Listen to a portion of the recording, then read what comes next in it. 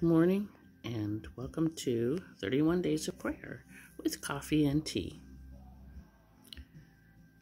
This morning I was reading in the YouVerse app, and this is the verse that came up as the starter scripture.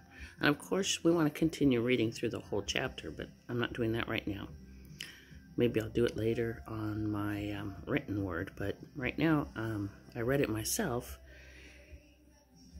And Jesus, in the version that my Bible has online, it says that Jesus told a story. But here it says, "Then he spoke a parable to them that men always ought to pray and not lose heart." And then he tells the story about a woman who was persistent with a judge to get her justice, and not because he believed in God, but because she was persistent. He changed his ruling and she got her justice. So we have a merciful God. So when we have something that we need to see the answer for, we need to be persistent in prayer. That means you pray until something happens, like the old saying used to be.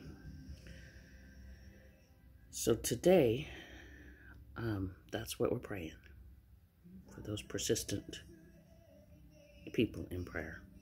Heavenly Father, we thank you that we can pray, and we can pray continually, that we can pray persistently, Lord, when we have a need and a desire that we need to see the answer for, that maybe we're not listening or we're not looking where you've placed it in front of us.